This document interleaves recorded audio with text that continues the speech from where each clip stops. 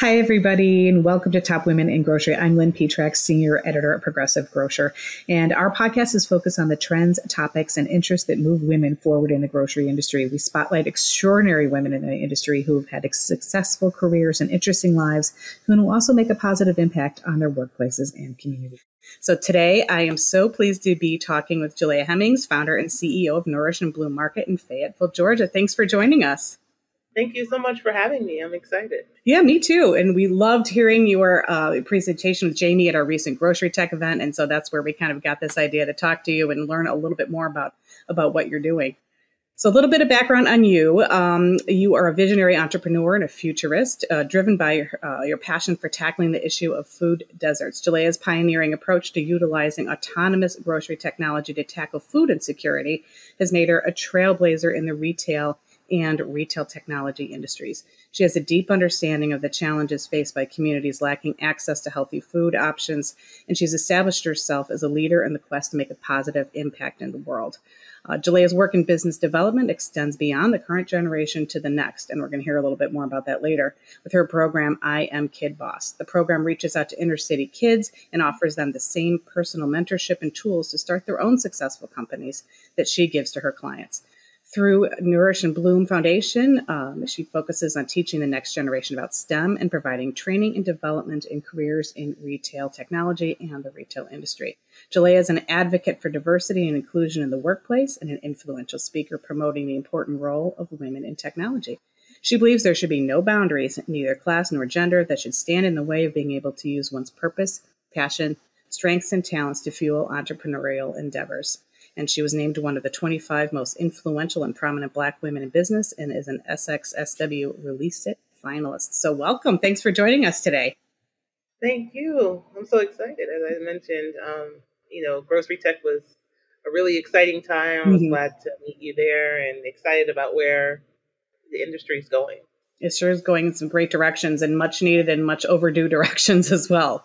So we are glad to hear that. So let's talk a little bit about, I love the backstory of how you started Nourish and Bloom and what need did you want to address and how did you and Jamie decide to do it yourself as entrepreneurs? Tell us how you got started. Sure.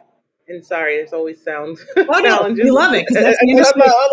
Yeah. Welcome to the crazy. Today we have to be in the store, so that's I great. apologize. No, that's right. That's the way we like it. So it's great. I know. But I got interested in the grocery space when my son was diagnosed with autism when he was 2. And in that, we learned the importance of diet, and we were looking for healthy options, weren't able to find what we were looking for, and at that point said, well, it's our son, diet is an important piece. And so we started making healthy meals for him. So that's how I got into the grocery space on the brand side, and realized quickly on that, that there was a huge opportunity here to be able to find an avenue that was, just not addressed currently in the market when it came to making meatless meals for kids. And so but started to see just, in general, it wasn't just about children with autism. It was about all children and needing access to better food options and fast tracking now to being a grocery store operator. That mission doesn't really change. It's really about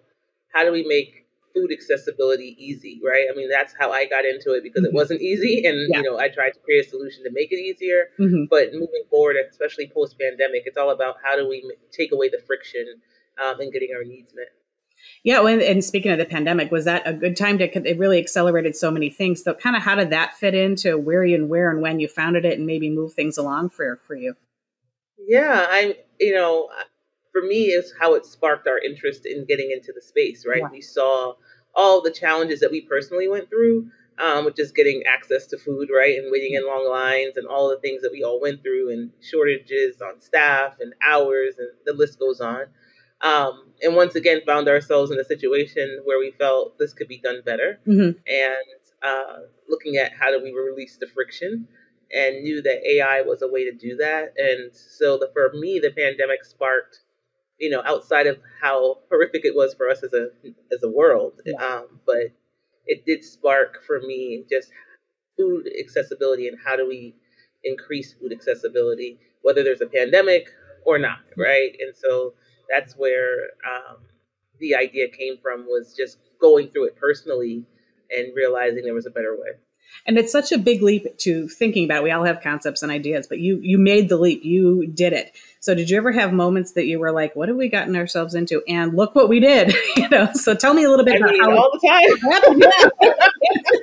I mean, real talk, right? I mean, absolutely. All the time. I mean, I wasn't a grocery store operator. I had a grocery brand, right? So there was a huge learning curve there, right? I understood from a technology piece what that was require. But, there's a lot of moving parts that go into running a grocery store successfully. And so, there are many days when we were going through our learning curves where we're like, what did we get ourselves into? But, I try to take every key learning as just an opportunity to, figure out how do we make it better and how do we, get better. But yeah, I mean, absolutely, especially with technology, especially with just the world we live in. Mm-hmm.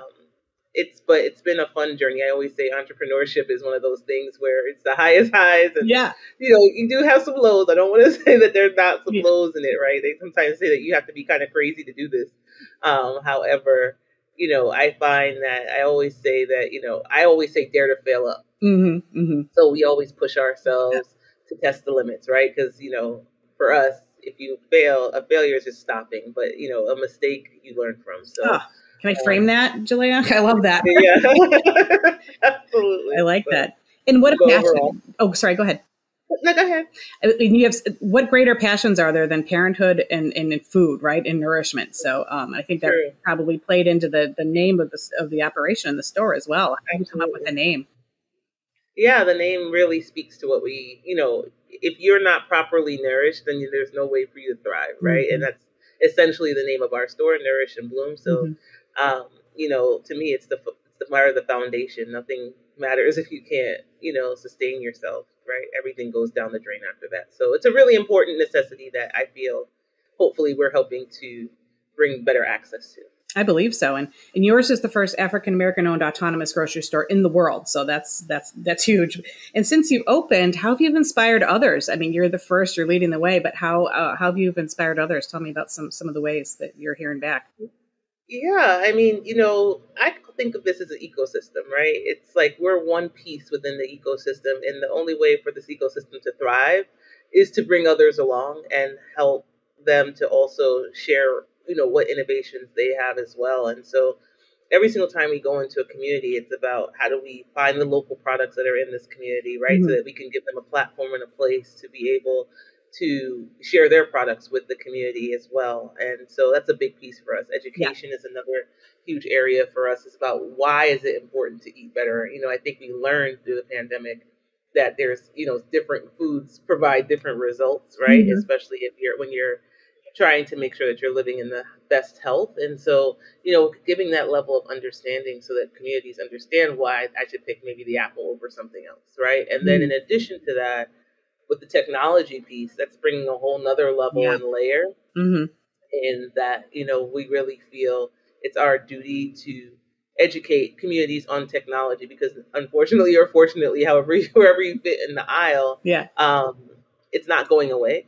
Mm-hmm. AI is actually going to become more and more at the forefront of our lives. I mean, ChatGPT was just the surface of what's coming, and so with that, we want to make sure that our customers feel prepared and empowered to not see technology as a barrier, but to feel comfortable in operating. And so for us, we're teaching communities where we're putting stores about AI, about robotics, so that they feel comfortable and they don't feel like this is not for me or that they're not a participant within the space. And just in that alone, that's creating new skill sets where they might now have jobs that they weren't even thinking about in the before, and the increased earning power for them and their families. So really this store is touching on so many different areas, from nutrition to career to just overall community belonging. So we're really excited about that.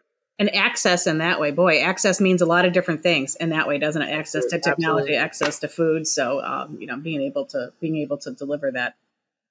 For sure. And how's that kind of working with people that maybe, I'm sure you see people who come in for the first time and maybe they're just like, maybe not sure. How does that when they turn into it? Yeah, they walk in, they say, "Whoo, there's a lot of cameras in here." That's their first statement. But that's part of the excitement of it all, right? Is taking someone who might be risk adverse initially and start to walk them through what the technology does and what the camera's purposes are. Mm-hmm. And then they're like, oh my goodness, this is kind of cool, right? Across all ages, right? It's not even age specific. They just want to understand and feel comfortable. Mm-hmm. And, we are doing that hand over hand. We understood that, we were going to be leading the way with this technology, and that it was going to require, even though we have the highest in tech, that we still had someone in store to help navigate and help them navigate at least the first or second time until Mm-hmm. they feel comfortable doing it on their own. But once they get it, they love it. And it's just like, they then start to brag, my grocery store is cooler than yours. That's right. And I can go at 2 a.m. or 1 a.m. I mean, exactly. Yeah, I love there was some story that, people can go when it works for them, right? And their family. Anytime. I mean, that was another piece. Like, I wish I could say I was that organized mom that had everything all laid out, but I am the one that's like, oh my goodness, we have nothing in the fridge for lunch today, and it's like 6:30, right, in the morning. And I'm like, what am I going to do? So, if it's my my crazy life. For sure. I like that. Because we've all been there, where the dog ate the loaf of bread and there goes that. So now I need to get something and I need a plate. Right. It's like, there's no dog food. Oh no. Yeah. Exactly. Why did no one say this earlier today? Yes. All those That's things. so true. And technology, is it in your background too? And how has grocery tech filled the gaps in providing consumers with what they need? And is this the right moment to bring everything to life? And you have the right skills, and you both have the right skills to bring this to life? Yeah, so technology has always been a part of my life, Mm-hmm. even from when I was little. So my father has always just been into technology, even though he's a lawyer by trade. Mm-hmm. So I've always been tinkering and fooling around before I even knew what I was doing. But, technology for me has always been a way of making things easier, right? Mm-hmm. And improving efficiencies. And so my background has been in that. And so anything that we've developed prior to the grocery space has been around improving efficiency. Mm-hmm. And so, I really see it as a key necessity for where we are, right? It's not about it taking a job away. It's about how do we make your job more efficient, right? So that you're happier about the role that you're in and you feel like now you have an assistant. And I think, for what it's worth, ChatGPT has really shown people, Mm-hmm. what having that level of efficiency can bring, right? Mm-hmm. And like helping you with, it's just like, a grocery list, or I have 5 things in my fridge. How do I make a meal, right? Mm-hmm. And like in seconds, it's like moving faster than we ever could, but it's not taking you away, but it is like, a great added assistant. So in that sense, I think, technology is going to really prove to allow us to be able to deliver better, faster, provide more variety, Mm-hmm. a lot more personalization, which I think really came out of the pandemic, Right. is the need for that personalized experience that we're all used to seeing on the internet, right? When you go online, it's already providing you suggestions the moment you click on the web, right? Yeah. And so, and they most of the time are like, yeah, I do need that, right? Yeah. Like they're thinking, they're thinking more, they're thinking better for us than we are even thinking for ourselves at some point. Yeah. But that same level of personalization, how do we bring that into, brick and mortar? And that's something that I think you're going to see a lot more of. Mm-hmm. And, we've been really excited about how we are showcasing that within our store model too. And you have such the sense that this is so unique in that what you're doing, you're paving your own way. You're not following necessarily other things that other people are doing. And how exciting is that? You get to do your own thing and pave your own way with your technology and your reason for being and the vendors that you're working with. Right. Yeah, it's really exciting. I mean, it's just really exciting to be able to bring better food options to communities, right? Mm-hmm. I just feel like it's like our basic necessity. And so every day, it stopped being about me a long time ago. Yeah. It's really about how do we serve more and get better food to more, right? And as fast as possible, because proper nutrition is so important. So, we're really excited about being able to, put our focus there. And I'm sure you've heard back from people in the community, right? What have you heard from other parents and other people that, in terms of like what you're able to give them? I'm sure you've talked to a bunch of your customers in that sense, but the quality of the food. Absolutely. Yeah, I would say that quality-wise, they're happy with the quality, right? That they're happy that they don't have to travel as far. Like we're all, carbon footprint is such a big button right now for so many, and they love the idea that now they have better options without having to drive 45 minutes or 30 minutes, right? And it has to be a whole outing experience. They like, from a family perspective, they like bringing their kids in and once again using it as a learning experience to say, hey, technology is where you need to Yeah. start thinking about as far as a career path. So that has also been great as well. But I think mostly they like the convenience, and I think that's been the biggest feedback, is that they just love the idea that they can come when they need it, because nothing is open 24 hours anymore. That's right. And I think people are getting a little bit, I remember when ChatGPT first came out, it's so weird. It's even in the beginning of this year where a lot of people started hearing about it, and the buzz that's like they were afraid of it, or this thing's reading my mind. Are you finding there's just like a little bit of an evolution in terms of acceptance and understanding of what it is versus the initial wariness, or what is this? Are you finding that? Yeah, absolutely. I think it comes with just not having that background knowledge, right? And I mean, and how would you until you're in that experience, right? I mean, it's like you don't know till you know. And so, I love that experience specifically, is when you take someone who's like, I don't want any parts of this. Like, I just want to get what I need to get and get out. And then you have a moment to kind of talk to them and say what this represents or what this allows you to do. And, they start looking at it a little differently, like, oh, I didn't realize that, or how people come in, I'm in a rush, I just need to grab something really quick. I'm like, this is your way to grab something really quick, right? Like, and so taking away that friction. But it comes with education. I mean, even when we started our food business years ago, I mean, Beyond and Impossible, everybody knows what it is now. That they didn't know anything about meat substitutes back then, right? It wasn't sexy as it is now. And so, there was a tremendous amount of education. And so now I see the value in that even more so now today than before, of like having that training, of having to take someone on a journey and exposing them to a better way of doing things than they might have initially thought, right? And this is just another way of taking you on a journey, right? Because nobody likes waiting in line. Nobody likes fumbling for their payment. Nobody likes the self-checkout process. I mean, every time we do it because we got somewhere to go. Right. It's more efficient, but we all grumble as we do it, right? And so now we're able to say, we're taking away all of that. We're getting you back to what you want to do. Even spend time with your families, enjoy the day outside, whatever it may be, and, do it in the most efficient manner. And also be able to make it personalized to you, right? And make suggestions so that maybe, as I send my husband to the store and he always forgets something, like it knows, well, the last time they got milk and he's about to walk out the door again without milk. So let's give him a reminder. So his wife won't be like, oh, you forgot the milk. So that's where we're going. Yeah. And I think, we're all starting to see the benefits. I mean, I don't want to say that there's no risk involved in AI. Obviously, we know there is. Yeah. But there's a lot of benefits too. And being mindful. And are you bringing some of your suppliers along with you on this journey too? I love that you're working with and identifying and finding partners to sell their products. That's one of my favorite things about this industry. So are you bringing them along on the journey of tech and food too? Yeah, absolutely. Like as far as them getting involved in how they, get their products to us, what our requirements are for their products to be sold. For sure. I mean, we've even, UNFI, I have to shout out to them because they have been really supportive of this technology, even though this was even a new space for them, right? And they have just, been on the journey, like, how do we make this better? How do we make it efficient? Because it's even different from a distributor to a retailer of what products they suggest, right? Because there are requirements for shelf weights, and we can go and geek out on that. But there's just so much that's involved. And, they also highlight and carry a lot of local brands too. Yeah. So for me, I think every community that we go into, local will always be our first model. So let's always source local first. And then when we can't find a local solution, that's when we go national for a national supplier.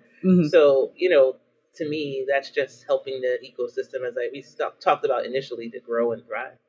And they've got some great stories too. So the technology can help you share their stories that consumers want to know and they want to tell. So, that's such a rich thing too, that they're able to tap into. Right. It just changes the whole environment. It's like an experience. And that's what it has to be. To get someone to come off of their couch to walk into a brick and mortar today, it has to be an experience. It does. And one with, reducing the friction to be able to enjoy that. And one of the other stories that I like that you talked about in terms of a device for those who want to get into the business, I think you've already encouraged someone. I think I remember a story of someone young going, I think I want to do this. I think I want to be a grocer. I want to be in this industry. So what advice do you have? And have you found yourself, working with young people as you do? Yeah, I'm really passionate about youth and starting now, right? Like I always say, this is the best time to follow whatever desire or dream you have when you're under your parents' roof and you don't have any responsibility outside of just going to school, right? Like outside of that, like you could do anything, right? Like, what your parents wish they could do, you could do right now with no inhibition. But aside from that, I think I always say the hardest part is to start. It's just, a lot of times we do a lot of ideation and we ideate forever, right? And then by the time you're done ideating, somebody already did it, right? And you just need to take that first step. Yeah. So I always say, make a plan and just to get started. It's like once you get started, instinctively you'll know where okay, well, now I got to create a name. Okay, well, what's next? You know what I mean? Like it's just all those different things that you'll start to kind of go down a path, but at least you're on your way. The other piece is we talked about it earlier. It's true. What makes you different? How can you dare to fail up? Like, how can you push the limits of what's actually on the market? Like, what can you bring that's not here, that's going to be disruptive is always a big piece. Study your competition because, learn why. Maybe if you see an opportunity, or maybe figure out not so much, this is great, but like why? Maybe they explored it and they decided this wasn't the right way to go. Like, find all the different reasons about why you should be going in one direction, and there's no better way than to study your competition. And the other piece is to find someone who's a mentor to you. Like that's a big piece. Yes. I have so many mentors who have been where I wanted to go, and we're able to say, don't do that, do this. You know what I mean? Or why do you think that? Or let's think about that. And or just run an idea past. And I think it's all while family is great, and sometimes your family is the place to go. Sometimes you need to go to someone, especially in this entrepreneurial world, that understands what it's like, because it's a very different place than being an employee for sure. And so, it's good to have mentors that are in the space that you're going into. And I think they give it to you straight, right? Because family brings its own thing. But so if you can find a mentor that'll give it to you straight. But I like what you said, like, why do you think that? Maybe challenging and asking questions like that and being able to listen. Absolutely. Yeah. And it's not to say there's not. And just do it. Have fun. I mean, it's like if you have the opportunity to create something that is a vision that was given to you and bring it to life, there's no better joy than that. I mean, there's going to be a lot of work and there's a lot of ups and downs, but I think that there's nothing more rewarding than that. Absolutely. And there's going to be things that happen. Maybe it's the location, or maybe it's, whatever, or maybe zoning or whatever. You're going to have disruptions, but there's going to be some things. Yeah. Exactly. We don't have all the time to tell you about all the things today. And there will be some things you go through. That's right. And then they don't stop. There's just new things. Exactly. But, the only way to fail is to give up, right? Like, making a mistake is not a failure. I like that. I always say, have grace. Give yourself some grace. And what's next for you guys? I'm sure people ask you all the time, is there another location? What other things are you doing? I'm sure you work with new suppliers, but what's next for you? Yeah, I mean, our mission is simple. I mean, we're, hot on track with that. And that is just to continue to increase access to better food options. We are really focused on food deserts because to me, that's an area that a lot of times is left behind. That's why they're a food desert.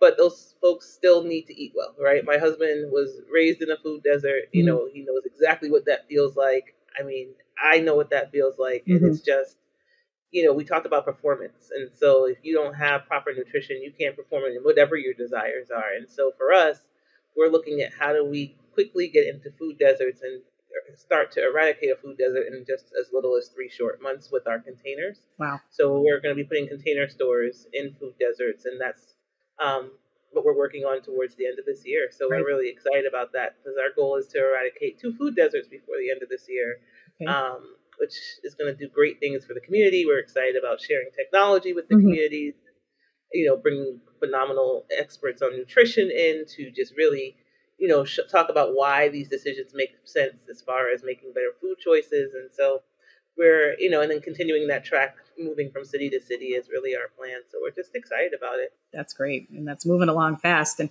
it's always amazing the number of food deserts and the locations because they're everywhere. They're in every city, they're in rural areas. I think sometimes it's surprising. And the solution isn't necessarily bringing in something that isn't as focused on nutrition, right? But there's just so many food deserts. So many. And it doesn't have to be. I think that's the key. I think that's what we've learned is that, with the amount of food that's given, there should not be anyone that goes hungry. But it's about, once again, those efficiencies and, all of that. And I think technology is really going to break down, has already, and will continue to help break down a lot of these barriers so that this is not something we're talking about 10 years from now. Right. And you can scale pretty fast. That's my goal. We won't be talking, we'll talk about, remember when food deserts existed? You know, like I want to get there. I want to be there. Something. That would be great. Yeah. That would be great. And you guys can move fast. That's one of the beauties of your models, that you can scale fast. You've got the concept with the container and then technology behind it. So you can do these goals of 2 by the end of the year, which is absolutely, yeah. It just takes 3 months. Wow, that's amazing. That's amazing. And if people want to learn more, Jilea, or reach out to you, what's a good contact for you? If you don't mind. Yeah, I mean, definitely follow us on LinkedIn. So Nourish and Bloom Market on all social media channels. We're getting into social. So TikTok, Instagram, all of those. And then our website, Nourish and Bloom Market as well, just to see where our new locations are and continue to follow the journey and hear the amazing stories from the communities that we're going to serve. I love it. I love it. And thank you so much for joining us today, for sharing your story. Thank you. That's great. Yeah, that's great. And I'd love to follow up, at some other point to hear about all those, 10 stories that you have in 2024 or 20 or whatever it might be, since you can move so fast. And for more information on Top Women in Grocery podcast, please visit progressivegrocer.com/podcast. You can subscribe to this series wherever you typically listen to podcasts, including Apple, Google, and Spotify. And if you have an idea for a Twig podcast topic, we want to hear from you. So send me an email, lptrack@ensembleiq.com.